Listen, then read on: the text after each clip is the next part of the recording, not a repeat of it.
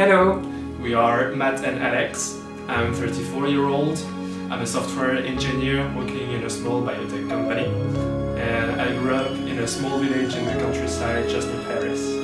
And I'm Matthieu, I'm 32 years old. I'm a medical doctor specialized in hematology, and I come from Toulouse, which is a city in the south of France, and I came to Paris to start my residency 7 years ago.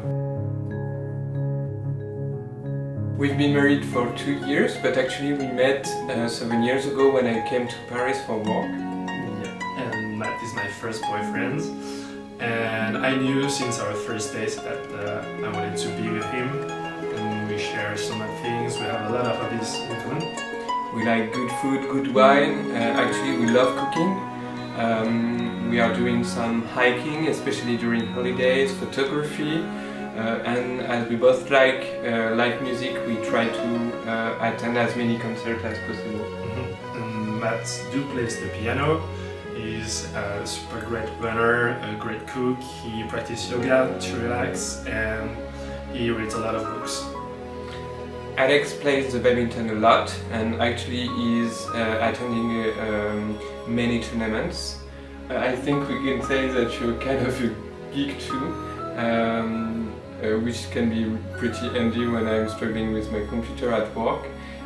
He's doing a lot of video games and board games, and he's pretty good at doing video editing. Grew up in families focused on their children, so we were raised knowing that someday we will be parents too. So it was really hard for me to realize that it would be impossible for us to adopt a child in France.